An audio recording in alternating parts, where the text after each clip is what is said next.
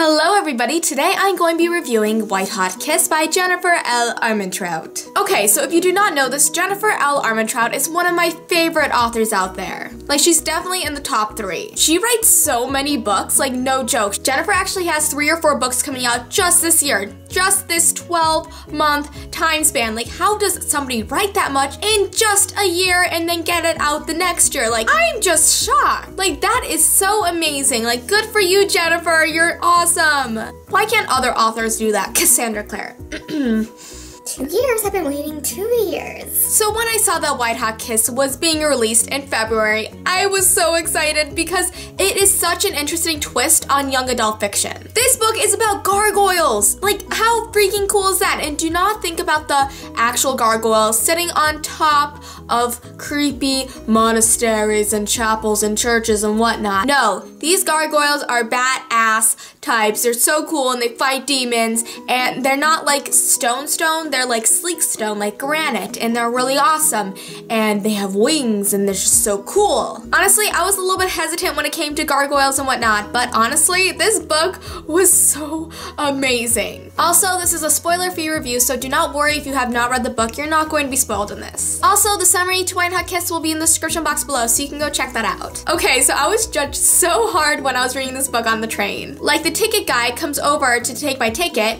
and then all of a sudden he's like, White Hot Kiss? Would your parents be wanting you to read this? Like, oh my gosh, and he was being joking, but like still, I'm like, dude, get the hell away. Let me read. This is my time, not shut up. Mundanes. Anyway, so that's my little story. Nobody's gonna judge my books. Nobody. I don't get offended. They're good books. I'm going to read them if I want to. So whenever I go into a Jennifer L. Armentrout book, I'm always expecting such amazing stories, and that's definitely what I got from White Hot Kiss. Do not let the title fool you. This book is so badass and awesome and freaking fantastic, and it also has a romance in it, which is always amazing. I actually really like Jennifer L. Armentrout's romances because they're not teeny bopperish. They are mature, but they're not too mature that it would be taken out of the young adult genre. It is borderline young adult genre and new adult genre, and I love that about it because who does not want a little bit of sexy romance in a book, but also an amazing, compelling storyline? I know I love that. So Layla is the main character in the story, and she is half warden, half demon. A warden is a gargoyle. So Layla is very different from all the other wardens and demons out there because she is extremely rare. There's no half-breeds out there, only Layla. So Layla, she's very, very rare because a warden and a demon don't make babies. They actually hate each other. Wardens actually protect the human world from demons, and they fight them at night, and it's really awesome because this whole entire storyline's kind of based off of how Layla is so rare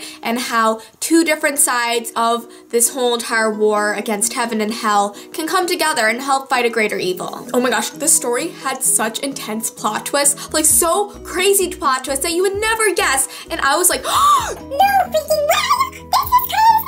Oh my gosh. I loved the plot twists in this. They were just so fantastic. Like, I'm fangirling so hard for this book. It's not even funny, and I really need somebody who has read this book to fangirl with me. So that's why I'm talking to this camera and telling you guys my review on it, because I need to talk about it with somebody, but a spoiler-free version. I think a cool part in this book is how Layla, her kiss, will suck out the soul of anybody with a soul. But luckily, Roth, who is a demon, has no soul. So Roth is a demon and Zayne is a warden. Zayne has been raised with Layla, but Zayne is a few years older than her. And Zayne technically looks at Layla as a younger sister. Or is that what it really is? But then there's Roth, the sexy demon, and he is amazing. I love the romance that sort of blossoms between Layla and him. I really ship them together so hard. And that's what made the ending of this book so So Layla actually lives with the Wardens because her mom and dad are out of the picture, and she was actually found in a foster home when she was 7 because she accidentally sucked out the soul, almost all the soul, out of her foster mom. And that's not good. You're not supposed to suck out souls. That's a very bad demon thing to do. So that's what the Wardens tell her not to do, and she's been growing up thinking that that's a really bad thing, which it is. You do not want to suck out the soul of somebody. That's just, no. Bad demon. But it's really interesting seeing the storyline of Layla sort of evolve and transform through the course of this novel. And I really like how Roth helped her uncover the secrets of her past, her future, and her present. And he is such an amazing character. I love Roth so much. Okay, if you have read Jennifer L. Armentrout's Armentrout's previous books that include Half-Blood series, the Covenant series, or the Lex series, you're going to love what I'm about to say. Okay, so take Seth and his cockiness, not the bad things about him, but like his sarcasticness, and then take Damon and put them together. There's Roth. He's like the perfect mix of her characters. Oh, I love it so much. Like the snarky remarks in this book, like Jennifer L. Armentrout is probably known for her snarky remarks in the books, and I love it so much. I love how the two main characters, they just go back and forth, with these clever lines, and it's just so amazing to see because it's so cute, and I ship Roth and Layla so hard. I really felt bad for Layla that she was raised to believe her demon half was really bad, which she shouldn't be raised to believe that half of her was not okay. What does that do for your self-esteem? Nothing. And I really love how Roth helped her come to terms with that side of her and showed her that that side is not bad and she shouldn't be ashamed of it. One of the things that were really interesting about this book is that the mystical creatures in this book were actually known to the humans. Well, not the demons. The demons are kept secret. But the Wardens, the gargoyles, came out actually 10 years before saying, oh, we're here on this planet.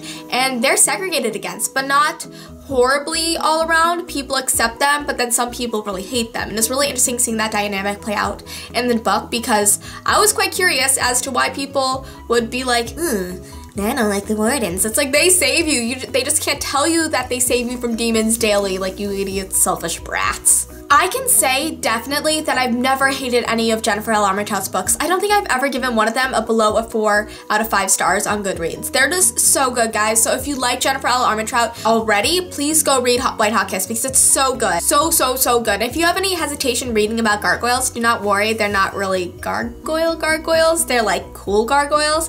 And the demons are so badass, especially Roth. Oh my gosh. Guys, the ending of this book was like, oh my god.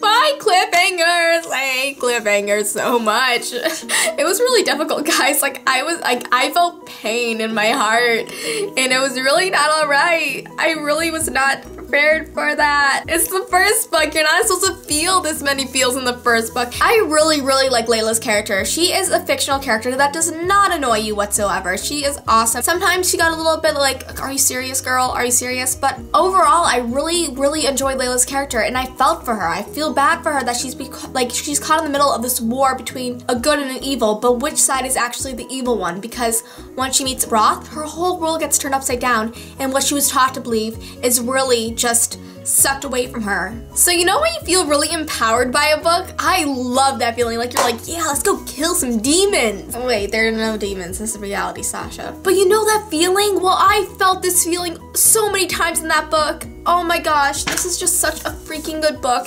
It makes you feel things, awesome things, and emotionally turmoil things. Who doesn't love some of that? I like torturing myself with the feels. So the summary of this book kind of sets everything up seeming like Zayne and Roth go head to head to win the love of Layla, but that's really not true. It's really, the romance takes a kind of backseat in this novel, and it's really about Layla uncovering the truth about herself, and I really like that about this book. But I also had fun playing with teams. I'm like, okay, am I team Zayne or am I team Roth? Team Roth. All the way. I'm just saying that. I'm team Roth. Roth the demon. But I like Zayne. I definitely like Zayne, but mostly as her friend. I do not like him as romantic interests, and I don't think that would technically work out because he has a soul, and if she kissed him, she would suck out his soul, so that wouldn't end well. For right now, I'm team Roth all the way. I just love Roth so much, and I love how he kind of broke down his barriers between trusting people throughout this book, and it was really amazing seeing that happen. It was really cool seeing a book like this with gargoyles and demons and devils, and it was really cool seeing it come together because I have honestly never read a book like this in my whole entire reading life. Yeah, so as you can guess, I really like this book, and I think that all you guys will too.